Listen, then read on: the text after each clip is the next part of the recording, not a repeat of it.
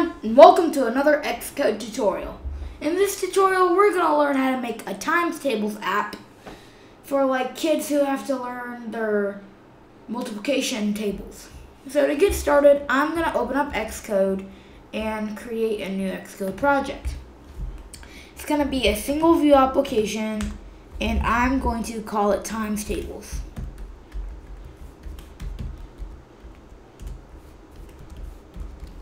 It's going to be Swift and iPhone, and I'm just going to save it on the desktop. And I'm going to go to main.storyboard, and on here I'm just going to drag on a slider and a table view. Make this nice and wide. And once we drag on the table view, we are going to set constraints. So I'm going to go here and say add missing constraints, and I'm going to select the table view, go to the attributes inspector, and for the dynamic prototype cells I'm just going to put 1, and there's the identifier will be cell, and I'm also going to go here to the select the table view and go to the connections inspector, and the table view will not display anything if you do not put the data source and the delegate linked up. I'm gonna link them. You have to link them up to the view controller, like just like that. And we are also going to create the outlet for slider. I'm gonna call it slider. Create an outlet for the table view. I'm gonna call it table view. And I'm going to create an action for the slider. Again. And I'm gonna call it value changed.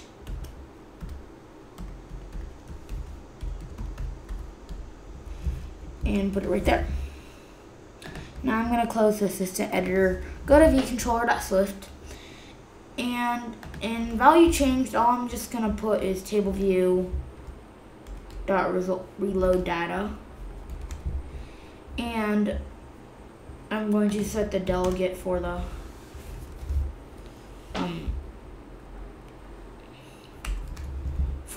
table view, and here I'm just going to put tableview.delegate equals self, and just put self here. And we will need some UI table view functions. So I'm just going to go to the UI table view place and go down to the UI table view data source. We're going to need this one and the cell for row and index path. So I'm just going to copy these two. Go to vcontroller.swift and paste them right here. And we will just put brackets. And in here I'm going to return 20. And we will also need a little bit of code. A second. We will need some code that I have.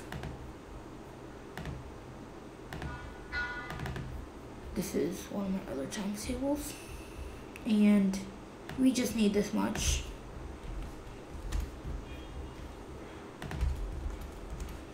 And just put that right there. And I'm going to change this from slider value to slider. And that's it. And now we can run.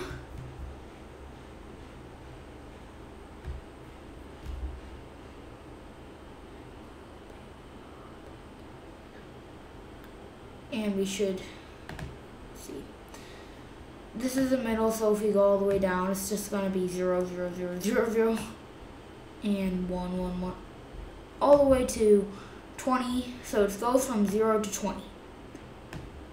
Adds 1 each, then adds 2 each, 3, 4, 5, so on, so on, so on. So this is the end of our times table tutorial. So guys, thank you guys for watching, and I hope you see in my other videos. Bye bye.